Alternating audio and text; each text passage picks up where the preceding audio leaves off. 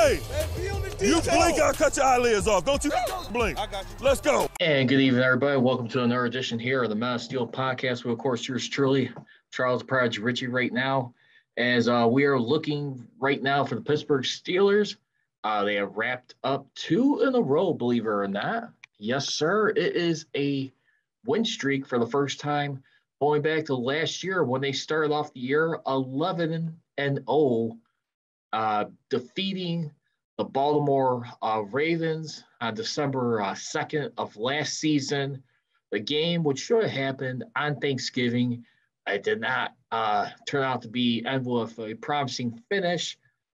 Ended up having a big losing streak the rest of the way, as everyone may remember at that moment, where they lost 4 out of their remaining 5 regular season games, plus a playoff game. So basically 5 out of the remaining 6 games that season right there.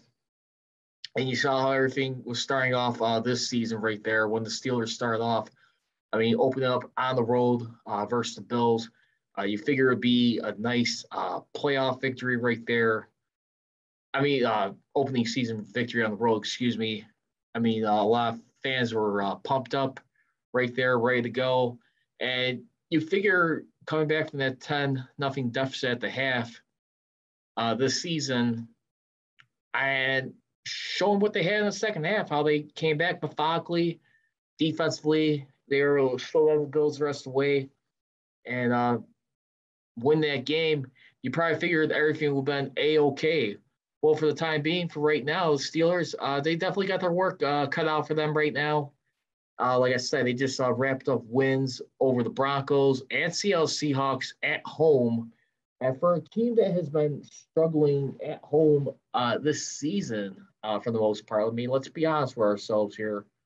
I mean, at this point, they now find themselves at 2-2 in Heinz Field this season. I mean, which is kind of crazy right there in a way. This season is going. I'm not saying they don't have their hiccups, but I mean, at the same time, it is pretty refreshing when you can capitalize on that.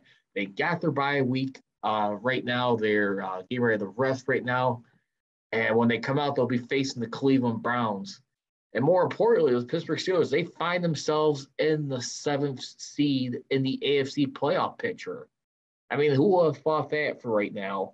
After starting off, going from last place in the division to 7th in the wild card picture, you got to be pretty excited and feeling optimistic right now if you're a Steeler fan. But like I said, I always maintain my position right now with Mike Tomlin. The only thing where I get cause for pause is that he is a coach that has proven many a times where he has to start off fast out of the gate.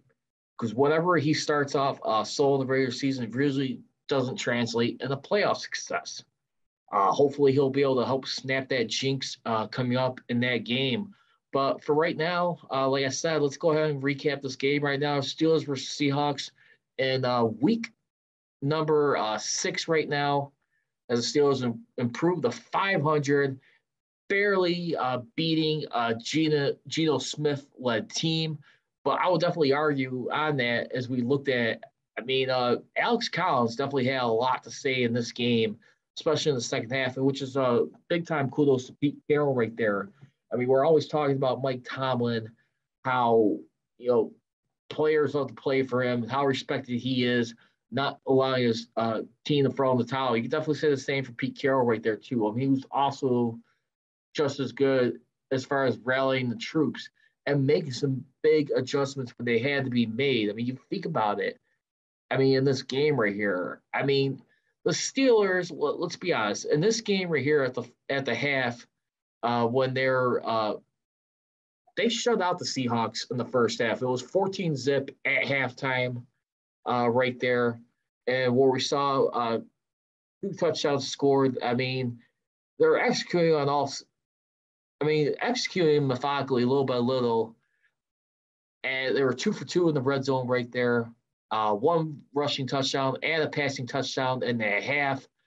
Now, remember, the rushing touchdown did come courtesy of Eric Ebron right there in that contest, which was a huge play right there that kind of helped open things up you almost kind of got the sense that maybe it was going to be like the Steelers' night where they're going to like settle down and really close this thing out.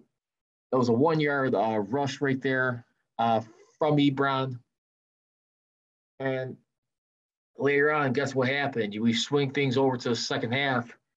I mean, in that, and by the way, too, before we go into the second half, I mean, let's recap.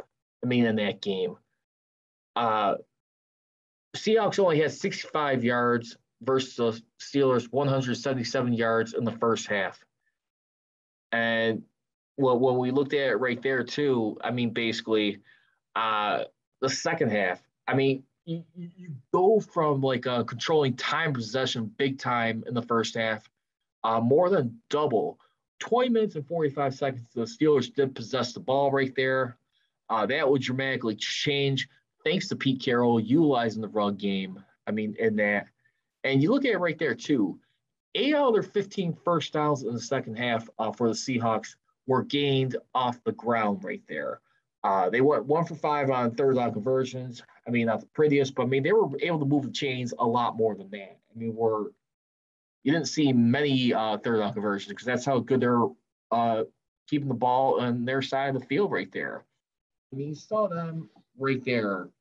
I mean, just challenging. And I think when you see teams try and attack a Steelers team, I saw it this way. The good old fashioned way to be a Mike Tomlin led Steelers team with Keith Butler. I mean, which I was surprised they were able to attack them on the ground, but quick passes.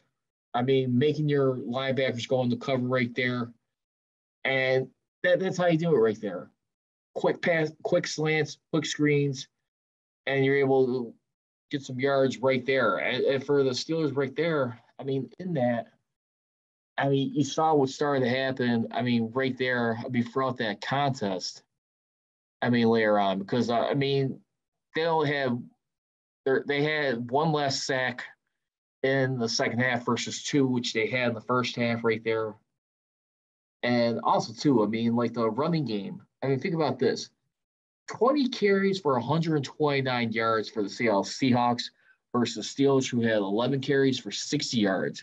Now, in the first half, it was 58 yards gained on the ground versus the Seahawks, 18 yards.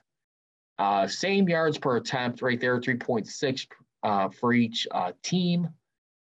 And for the most part, I mean, you just saw right here.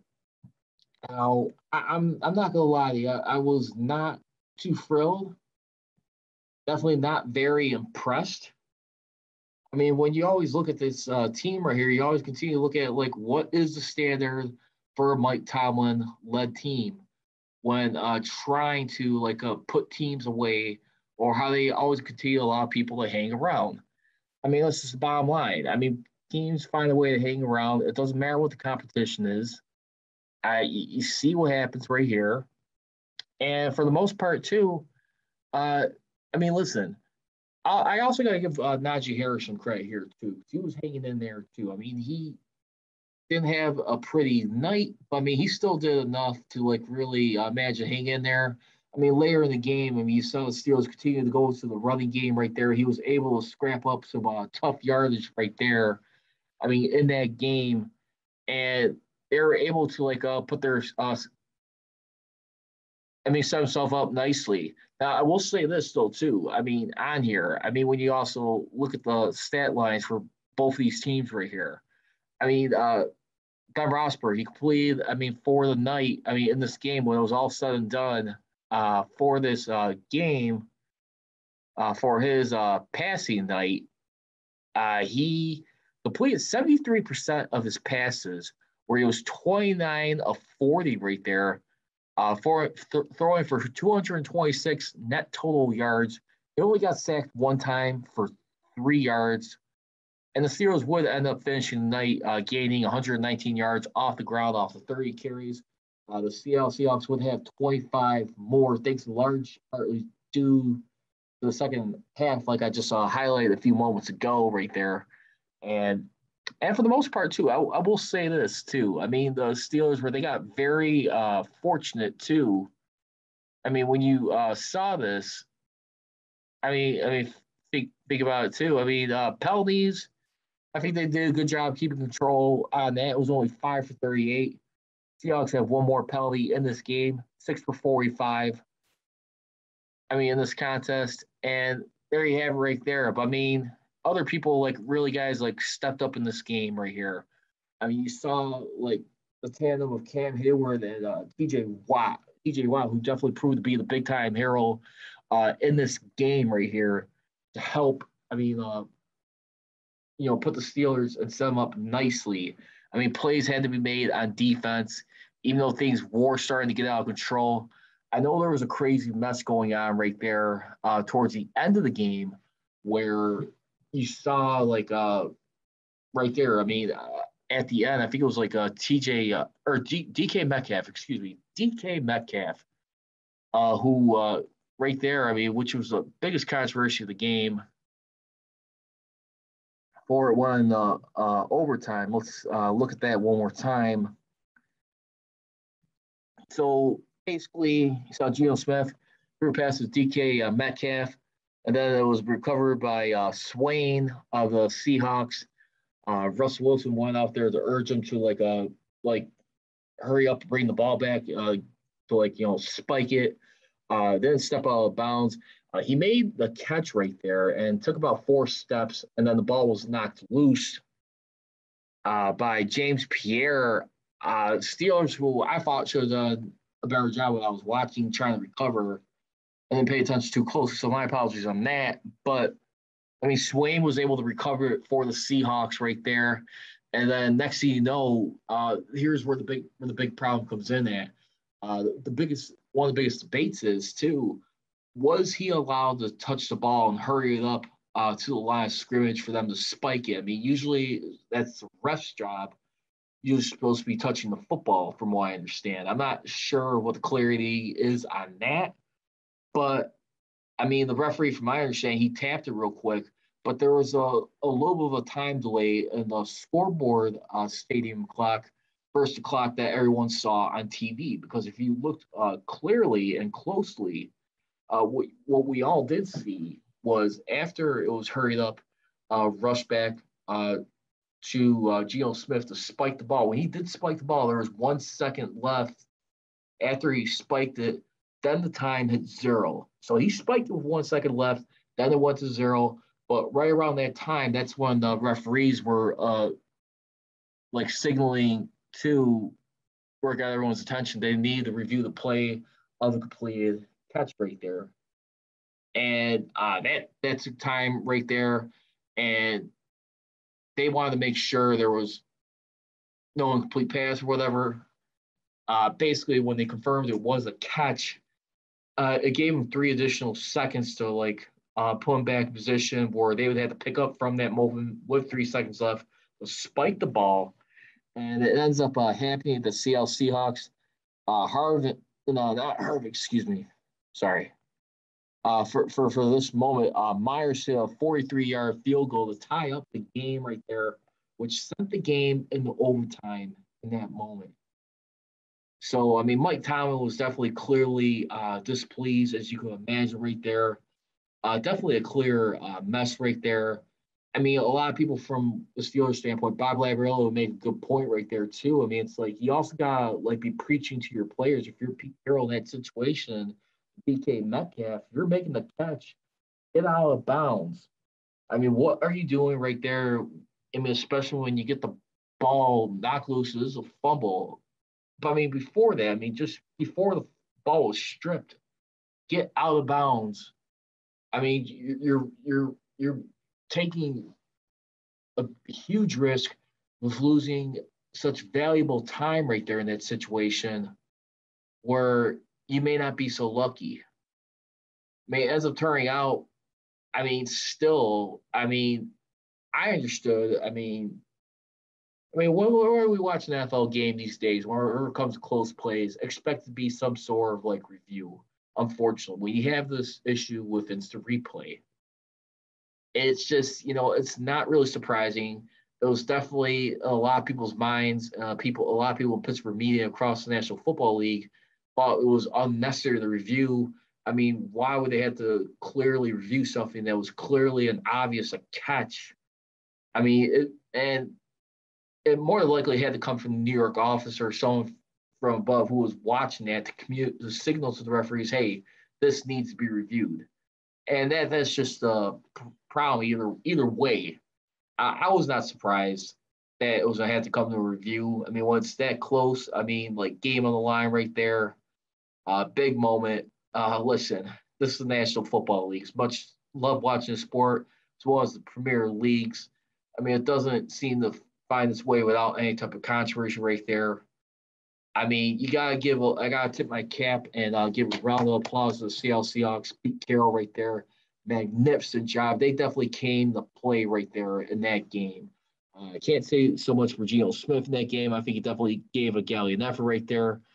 He would definitely finish up the game in this contest right here, going 23 of 32, completing 72% of his passes right here. Not bad completion percentage for that night.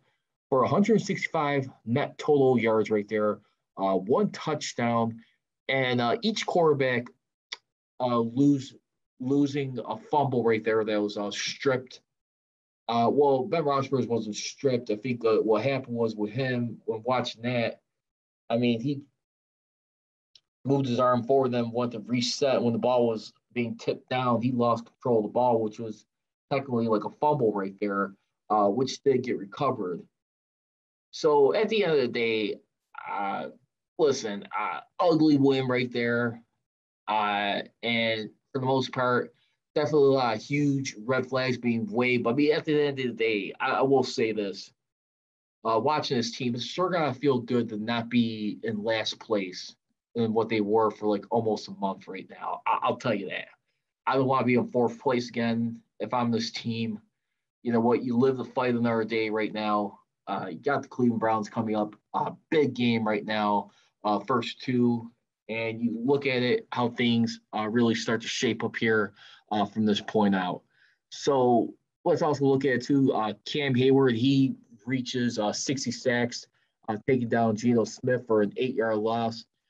He now rakes, according to Angelo Tegnalia of the Pittsburgh Steelers communications personnel, saying that he's tied for fifth in Steelers history. Joey Porter, third amongst active defense tackles and 17th among all active players right now with his 60th sack. And also, too, TJ Watt became the first player to have 2 sacks and a forced fumble in overtime since sacks were first tracked for defenders beginning in 1982 right there. So congratulations to those men, proving once again why they are just as much a tandem for this Steelers team. So let's go ahead and get some game balls in this game right here. Offense. I'm going to go ahead once again on offense, give it to Najee Harris. Why? Finished night leading the team with 30 touches for 127 yards of scrimmage. Look for a lot more games where he's going to be leading in scrimmage yards, obviously. I mean, he had a receiving touchdown off of 7 receptions for 46 yards. Also, he had 24 carries for 81 yards, averaging 3.4 yards per attempt. And then on the defensive side, I mean, the $1 million man right here, TJ Watt right there, proving why he deserves to have a fully guaranteed contract, being one of the top edge rushers in this game. Why he paid this guy 2 sacks and a forced fumble in overtime. The final sack and strip dropped Geno Smith for a 2-yard loss, which put them at their own 13-yard line. To see how Seahawks did. And he also led the team that night with 3 tackles for losses and 3 pass deflections right there.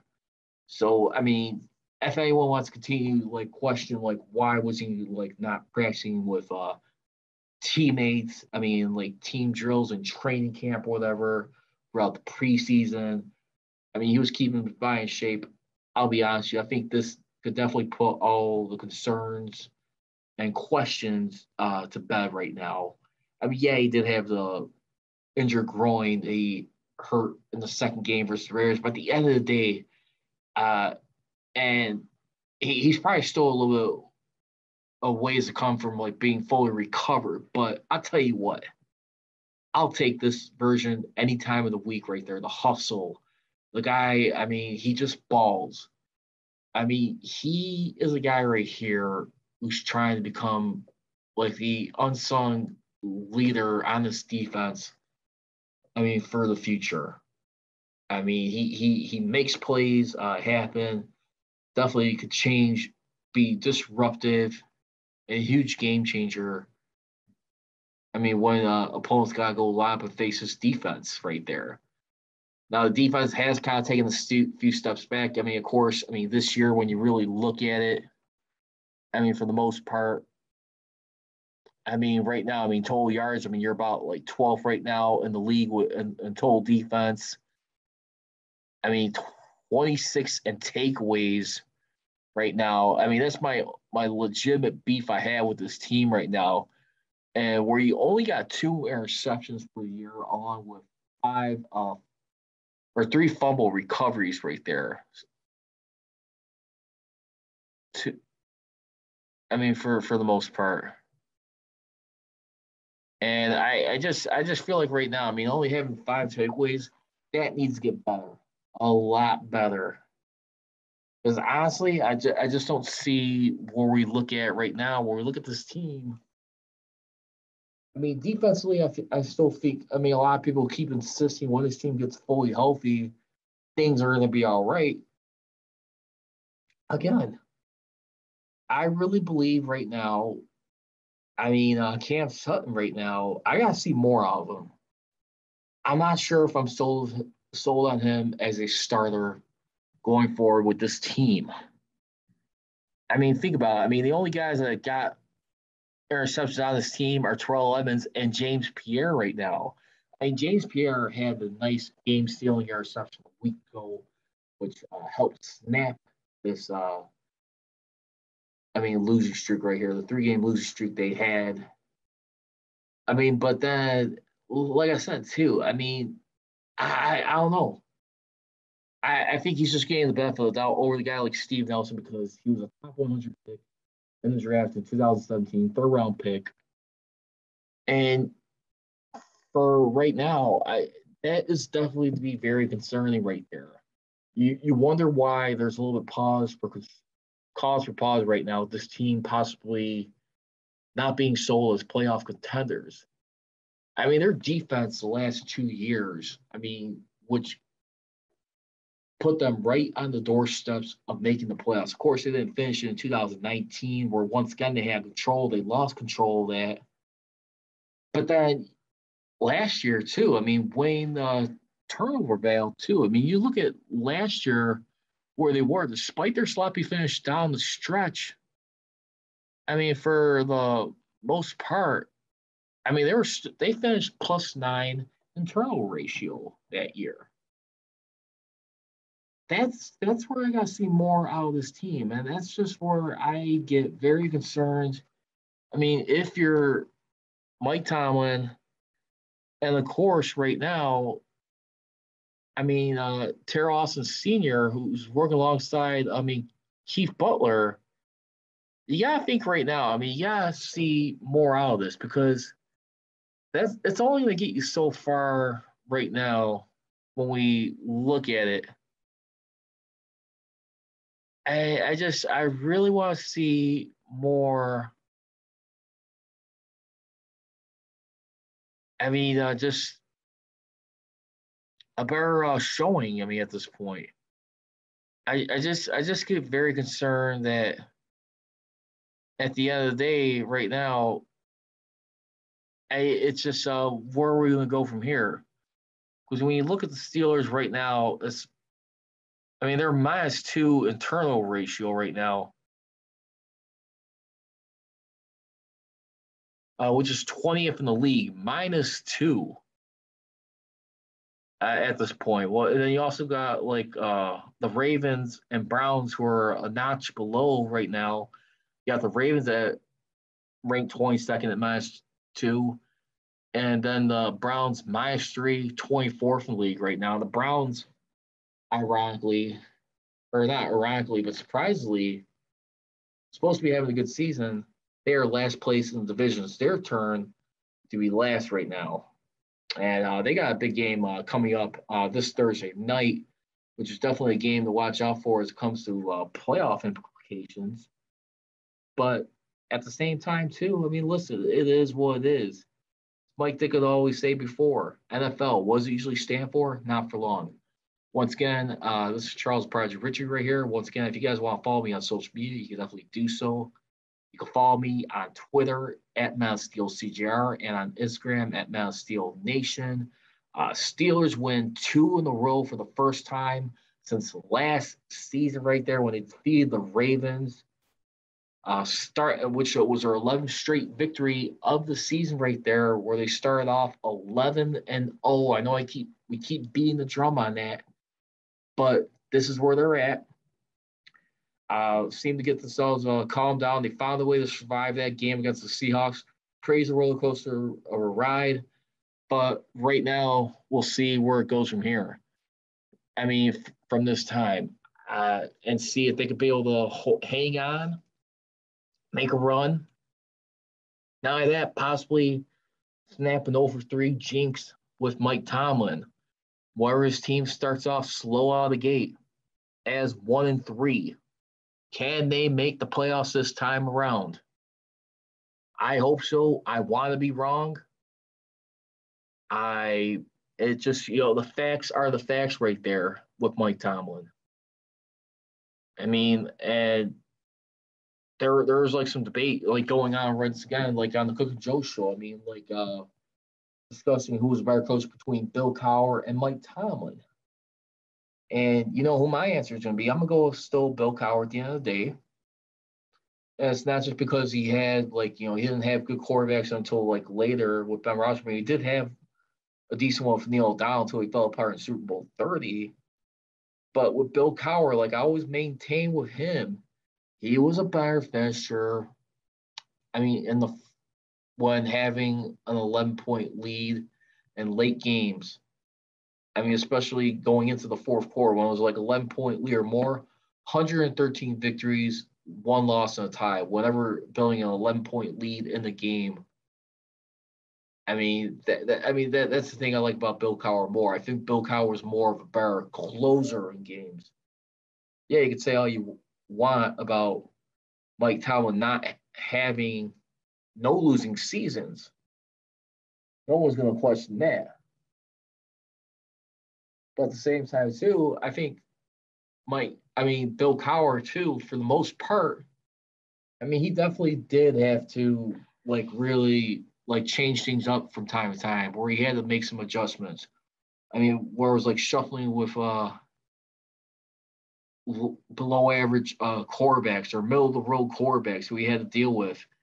I mean, and playoffs, I mean, he gets the edge over Tom mainly because of that last run he had where he started winning games on the road for the first time in his career as a Steeler, where all his road games were won that season. He never won on the road up until 2005, the year they won their Super Bowl. The one for the thumb. I mean, that just never happened. I mean, other than that, prior to that point, when it came to road playoff games, I mean, in Bill Cowher's career, he was 0 for 3 at that point. I mean, and then for that season right there, I mean, where you finally you go 4-3 right there, pretty amazing stuff. I mean, yeah, Mike Tomlin right now. I mean, I think he's 8-8 in the playoffs right now, for the most part. I mean, in his career, I mean, he's getting close to passing Bill Cowher for wins. He's got 148 wins, 81 losses, and a tie. Bill Cowher, which, by the way, who also has a tie in his career, which came back in 2002. Right now, he is 149, 90, and 1. So, I mean, the record is definitely astonishingly there right there. Tomlin has better win percentage. And for the most part, I mean, Bill Cowher was 623.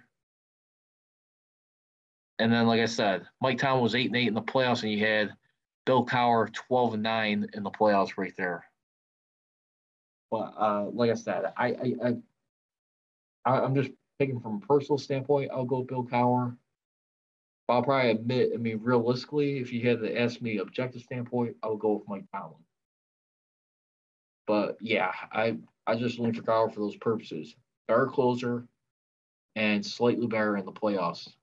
And like I said, but right now, Mike Tomlin, he needs one win to match Bill Cowher and one more after that. So basically 2 more wins to pass Bill Cowher for the all-time wins as a Steeler coach. In the Steelers ranking as coaches right there. So, I mean, an amazing career right there. Then you also look at the other standard of excellence, too, Chuck Noll right there. I mean, who also had a phenomenal career. I mean, crafting that team. 193 victories, 148 losses, and a tie. Man, I would love to see if Mike Tomlin could get to that point where he could eventually pass Chuck Noll. I don't know if that's going to happen, but that's definitely going to be some time. I mean, right there. I mean, just to see that happen, if that ever does. But, man, I'll tell you, this is definitely a great ride for right now. And like I said, right now, who knows what's going to be life beyond Ben Roethlisberger coming up like real soon as we look at. But let's go ahead and transition right here on the Men Steel podcast right now. AFC playoff picture. Steelers find themselves 2 games back in the AFC North. And then also they're 7th in the AFC wild card right now. Now, can the Steelers hold on to another scenario where they can control their own destiny? Now, don't forget, too. Now, let's look at that for a second. I mean, when we look at here's the main difference right now. So you got, like, the Broncos right now who are 3-3 at this point. I mean, looking to get going right now. I mean, the Broncos for right now, I mean, looking to try and, like, rebound in a hurry here. But, I mean, they've been on a 3-game losing streak. I mean, losing the game with the Ravens at home in Denver, losing on the road to the Steelers, and then losing to the Vegas Raiders right there. I mean, like I said, I mean, when you look at it, they haven't beaten a winning team at all this season. I mean, if you think about it. I mean, you have, both teams like in like a Giants and a Jets team that's got 1 win apiece. I mean, for their season, Giants are 1-5, Jets are 1-4. Jaguars finally got their first victory this year in London. I mean, by defeating the Miami Dolphins 23-20, thanks to a game-winning field goal right now.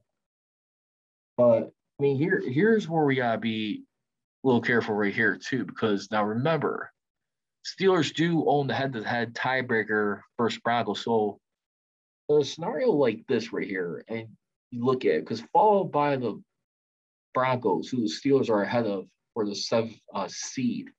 Next up, you got the Kansas City Chiefs, who will be the number 9 seed, and Chiefs right now who are 3-3. More thanks to like a horrendous defense, but I mean the Steelers own the tiebreaker, the conference record right now. Steelers are 2-2 in the AFC. Chiefs are only 1-3 right now. So I mean that's a big deal. I mean for this time when you really look at as far as how they're trying to get their season, I mean on the right track. I mean it's trying to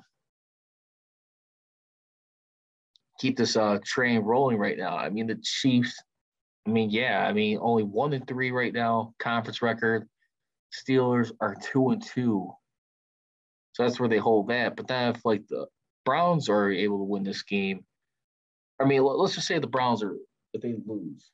I mean, which would really help out because if the Steelers do win coming off their bye week, I mean, they will move ahead of the Broncos at 4-3 since they hold the head-to-head tiebreaker right there. Now, like I said, you just got to be careful with the Chiefs. The Chiefs won't necessarily move past the Steelers, and the reason why is, like I said, the AFC conference record right there. And plus, I mean, when you look at common games right now, Steelers are 2-2, while the Chiefs are 1-3 in common games. I mean, the biggest game that's going to matter is when they meet head to head. I mean, later in the year in December, when you look at them.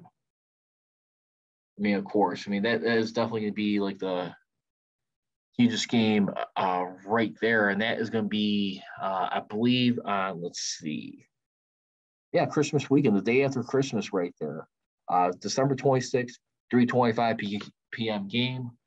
I'll be honest with you, I'm really kind of curious to see if, like, as the season goes later on, will this be a game that could possibly be flexed?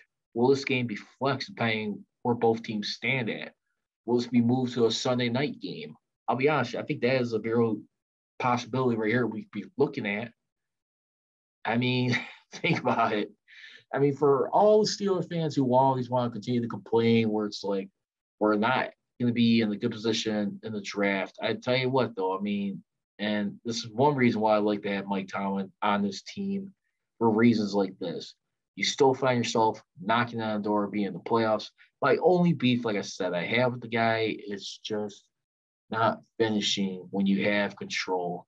And a lot of that you have to look hard in the mirror, look at your players, first of all, then the coach. I mean, because the players on the field, they got to step up, make sure they're not making mental errors on there that could like really be costly decisions that could come back and hurt them. I mean, like goofy penalties or whatever. I mean, it does happen. But, I mean, the bottom line is you do find yourself in a position right now. If you can win this game, the Kansas City Chiefs, by the way, too, when we look at for the key games to be coming up right now, they're going to be on the road versus the Titans right now, who just had a big-time victory over the Buffalo Bills right now. Titans right now, for the most part, they're 4-2. And in the AFC conference right now, they're in third place as of right now. So the Bills, they just definitely dropped some huge momentum right there, to be honest with you. Ravens are the top seed, followed by the Chargers. And remember, I believe it's still one team that gets to buy, only the top seed. So, I mean, that's definitely going to be an interesting race throughout the season. But, I mean, yeah, Tennessee Titans right now, they got to believe they're sticking their chest out a little bit, being off some momentum right now. Can they stop the Chiefs in Tennessee? I think that's going to be a good game right there. Derrick Henry right there continues to play extraordinary when you look at this guy right now. I mean, Derrick Henry, I mean, who's just one of the true running backs, I mean, in this game today, and you think one of the great, like, running backs in this franchise. I mean, Earl Campbell, too, went into the Hall of Fame. He only played for, 9 seasons? But, I mean, you look at it this way right now. I mean, this guy right here, I mean, he's ran for over 2,000 yards last year, 2,027 yards right there. I mean, just phenomenal what he could do. I mean, in today's game as a featured running back. And his 2,027 yards ranks 5th in a single season. Of course, the guy who still holds the record that still belongs to Eric Dickerson at 2,105 yards back in 1984. I mean, in the 16-game schedule error right there. We also, I mean, look at it right there. I mean, O.J. Simpson, he's still on this list right now, 2,003 yards in a 14-game season back in 1973. I mean, with the Buffalo Bills. But, I mean, Henry right now, I mean, he's definitely the real deal for right now. I mean, at this point, I mean, still, I mean, you can make an argument for him possibly being I mean, league MVP as a running back right now, too. I mean, for this season right now. And when you also look at it right now, I mean, he's got, 921 yards of scrimmage right now. I mean, through the ground right now. I'd be real interested to see. I mean, if he could be able to do that. But man, I mean, this guy right now, what he's able to do. I mean, going on, I really be curious to see what he could do. I mean, throughout this season, as far as putting his team on his back. I mean, throughout the remainder. I mean, it's going to really be a fun ride right now. And I mean, he's got 10 touchdowns right now. He's only seven away from matching his career high from last year of the season, was 17 touchdowns on the ground. And that's a true guy with an example of smash mouth football. But like I said, so once again, the AFC playoff picture in the wild card. I mean, you got right now, like I said, Steelers right now are ahead of the Broncos for the 7th seed since they beat them in Week 5 head-to-head. Chiefs are in the 9th seed, and the Steelers own the AFC record at 2-2, while the Chiefs are at 1-3. So they're 9th. You got the Browns in the 10th seed. Steelers own the AFC record over the Browns. Steelers are 2-2. Browns are 1-2. Colts are in the 11th seed, and the Steelers own the common games record by virtue being the Seahawks and Bills 2-1, while the Colts are 0-2. So, like I said, big game coming up in less than 2 days here. Browns hosting the Broncos on Thursday Night Football. Remember, they more than likely will be out with their running backs and Nick Chubb and Kareem Hunt, from what I understand, too. A lot of things go into that game. And you also got the Titans hosting the Chiefs at noon on Sunday. Patriots right now. When do you ever hear this hardly happening right now?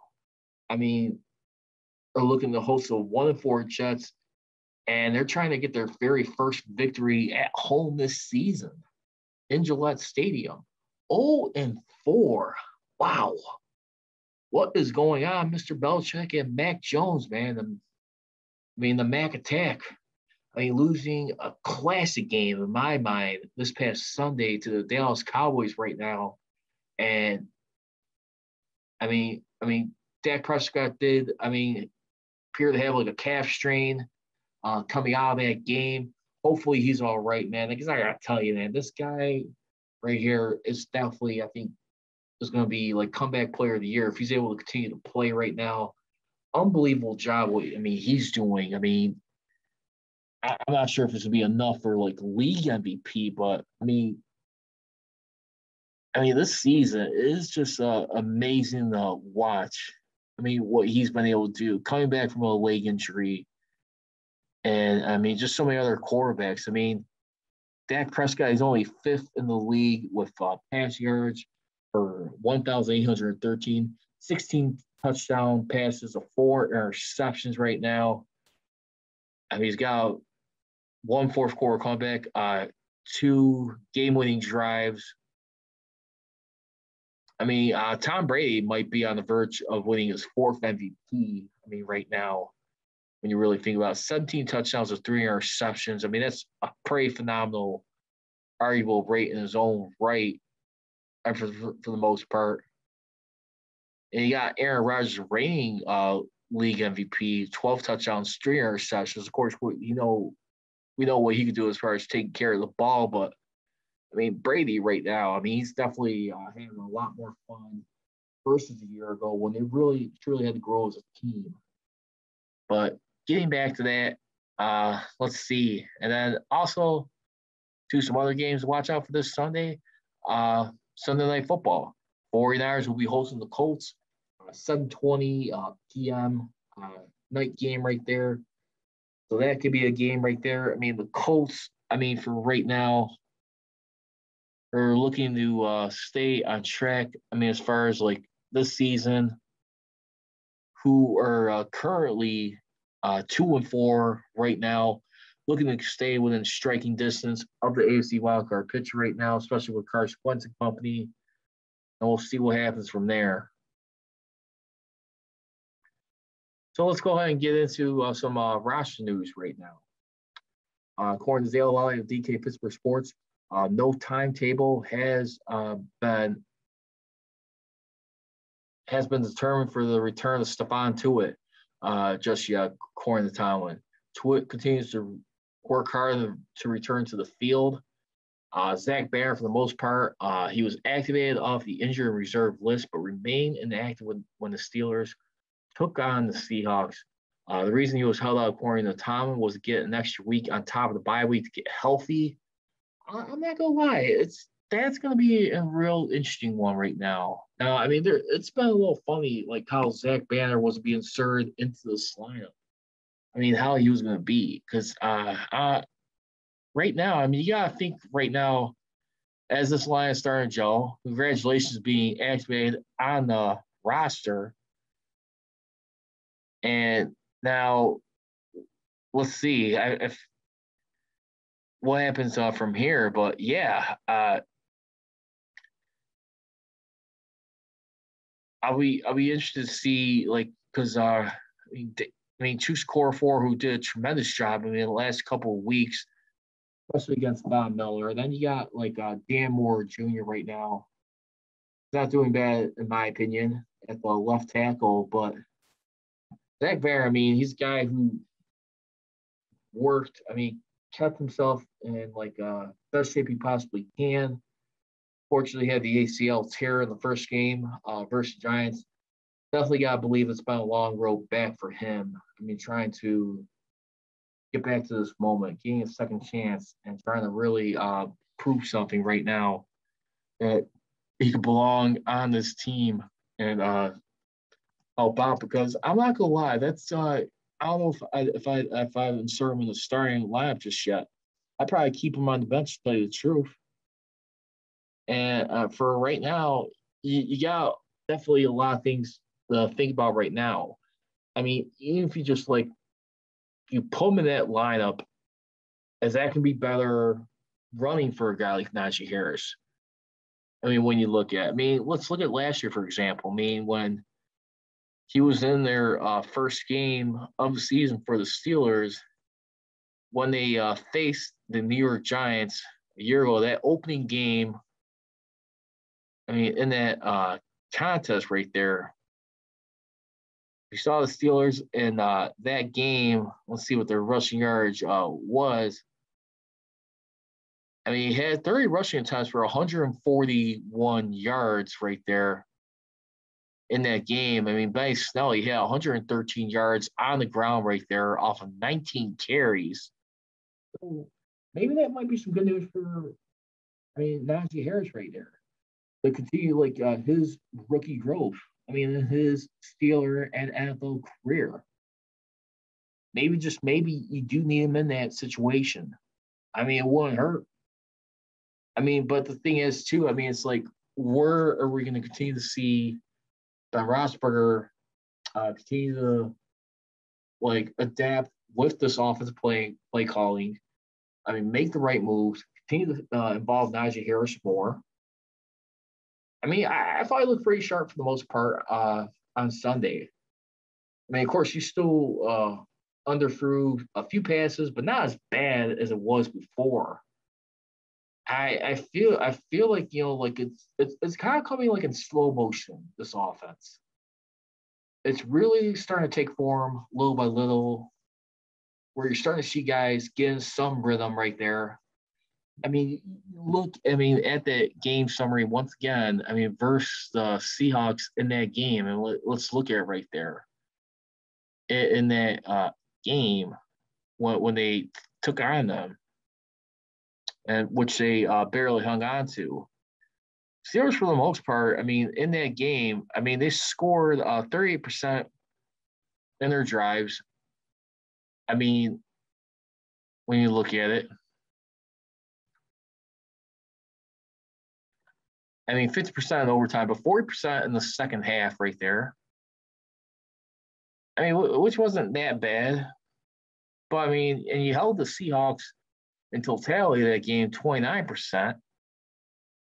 So I think that's a pretty good step in the right direction. I think he's starting to trust right now. And I'm kind of glad, like I said, I'm glad to hear Najee Harris even acknowledge like Ben Roethlisberger has been like a big brother to him.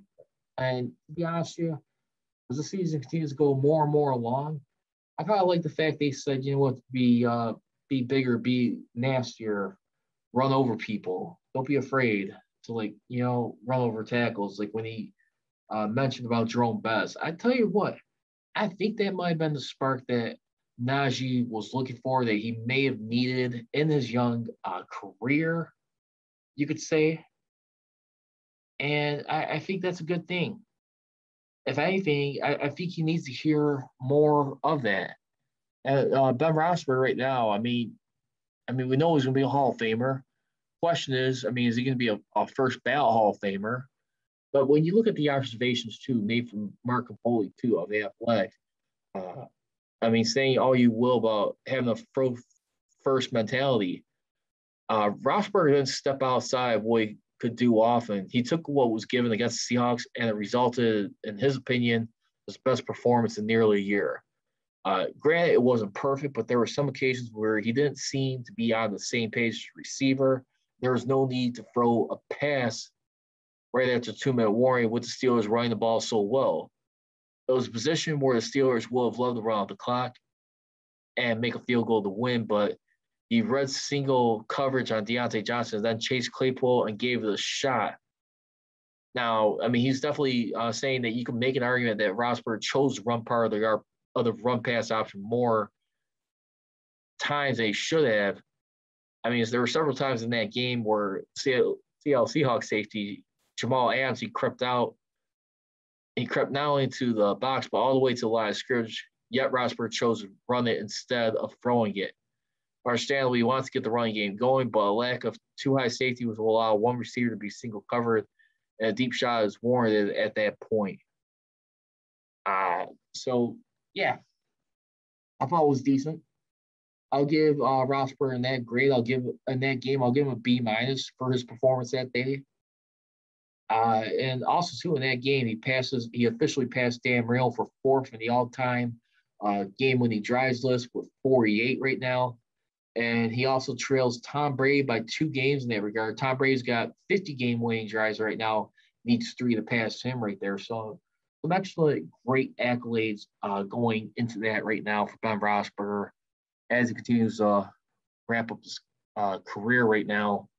I mean, in the National Football League. I mean, very well done so far where he's been at, and trying to keep this up for the most part. And I got, like I said, I think the only biggest thing that's going to hang off in this game is that end of regulation controversy right there. I mean, with DK Metcalf, who caught the ball right there, and then chose to rush it back to the line of scrimmage with not letting the referee do that. And it was definitely a mess, but hey, Steelers survive. 7th seed, I can't say that enough right there. 2 games out of the division. I'm not sure about the division. I mean, I'll tell you what, if they could keep it within, if they could get it to down 1 game somehow, if they could get within 1 game of the Ravens, and they got to face Baltimore Ravens.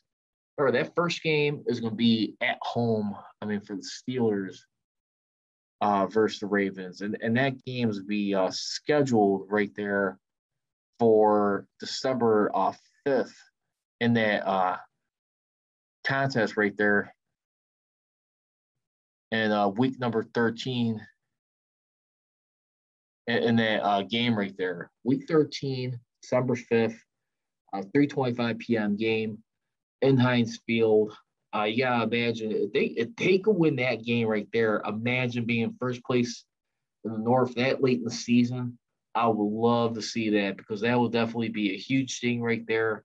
Now that you have less than 4 days to hurry up where you got to face Minnesota Vikings on the road in Minnesota. So definitely a lot staring in the face right there. But you know what, division, I think the Ravens are going to hang on to it. We'll see. I mean, a lot of people are having their hesitation. I still think they got that look in their eye. I mean, where they're going to make a run with it. I mean, and I really do believe, COVID-19 from last season especially really kind of derailed their decent success. Now, granted, they did manage to win. Lamar Jackson got his first ever playoff victory. It was on the road versus Tennessee Titans. Payback game for the Ravens in that game right there. And I think in that game, he was able to overcome his very first game where he was down by 10 points or more when you looked at it. I mean, it is a career and just able to just clean out some skeletons right there. But I mean, at the same time, too, for a guy like Lamar Jackson, who in his career is 1-3, I mean, in the playoffs, obviously needs to get a lot better. But I mean, in that game right there, like I said, they were down 10-0. That was his first ever game where he came back from a 1-point deficit. They were able to win that game 20-13 and able to take those. So let's go into fair or foul right now. I got only one topic for the night. Buying or selling the Steelers as playoff contenders or contenders right now. I'm going to have to say foul for right now. Listen, they are in the 7th seed. I still think they got more ways to go. I'm not saying they can't be a playoff team. I still think they can, but for right now, I'd have to sell. I mean, you're overcoming some a great guerrilla momentum, but I got to see more improvement. I mean, more continuity, more time for this team to really gel, start to click. So I really do feel like it could be a matter of time where they can really get a grip. They can really start forming together. And that's going to be it for this edition here of the Man of Steel podcast. So, of course, yours truly, Charles Prodigy Richey. Once again, you guys can follow me on social media. Follow me on Twitter at Man of Steel CGR and on Instagram at Man of Steel Nation. So I leave you. Don't be trolling, be rolling. Here we go, here we go. I got